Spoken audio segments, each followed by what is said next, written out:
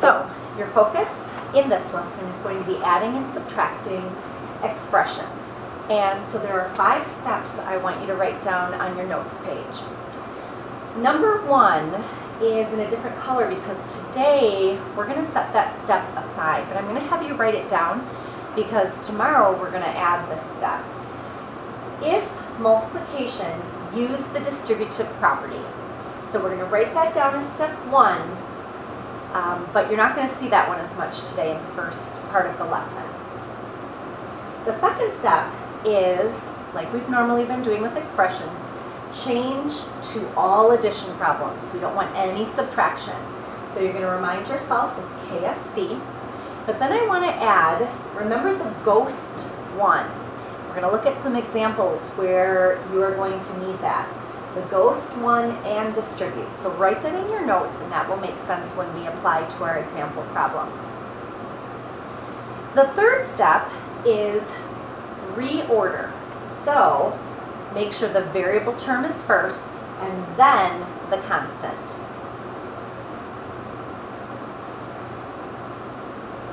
Step 4, line up vertically, and step 5, add the like terms.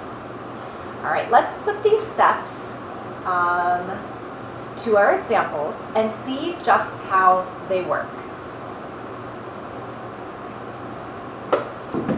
In our first example, remember our goal is adding or subtracting expressions. So we have 2 expressions here that we are adding.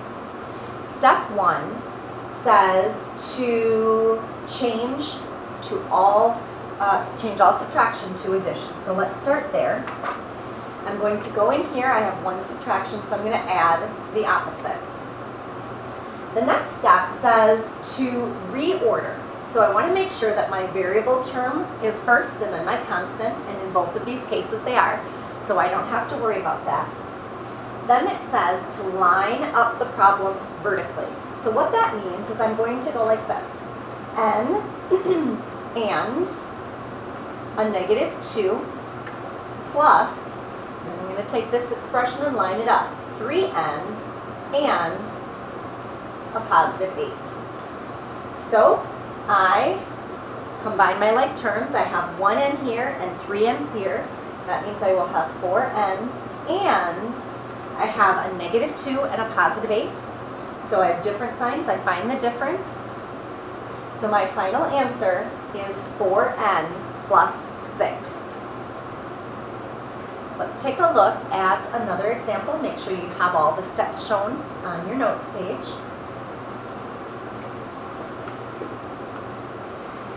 In the next problem, here are 2 expressions. We have 5a and 6 minus a -a and 6. So remember that in the first step, we want to change any subtraction to addition. So since I am subtracting the 2 expressions, I am going to change this. Now, this is where that ghost one comes in.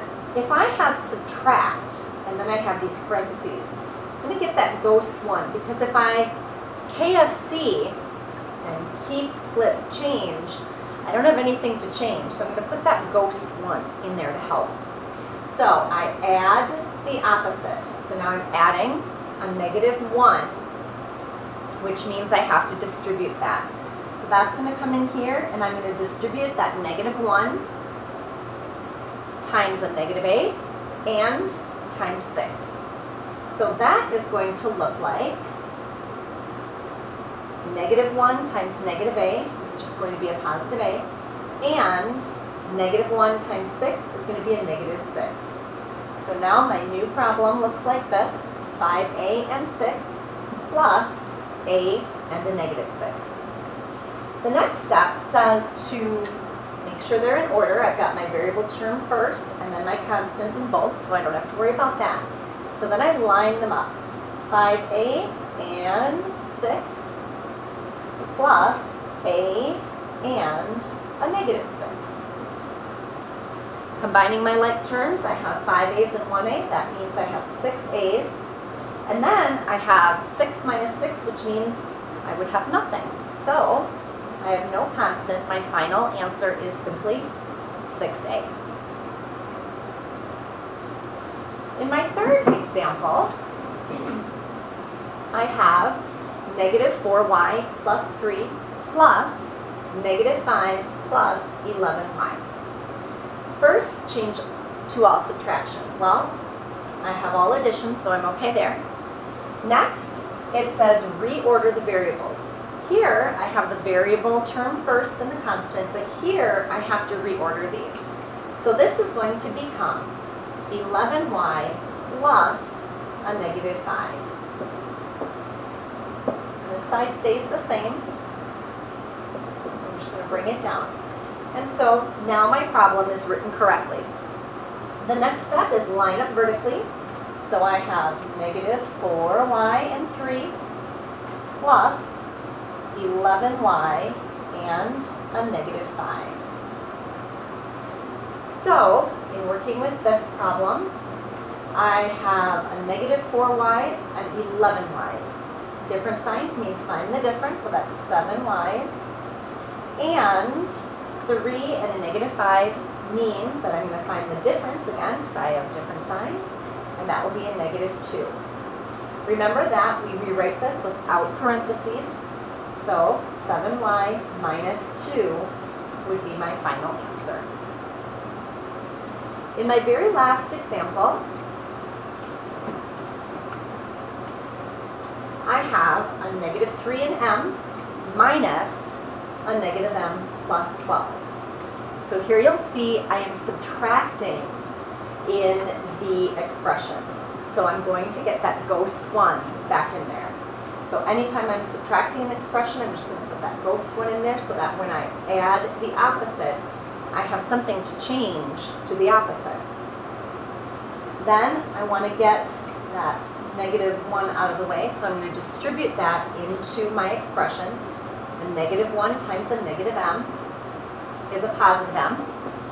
A negative 1 times a positive 12 is a negative 12. And I bring this down, negative 3 plus m. My next step on my list says to make sure that I have my variable term first and then my constant. I'm okay here, but here I have to switch this. So instead of negative 3 plus m, I have m plus a negative 3. Next, I'm going to line them up. So m plus a negative 3 and m plus a negative 12.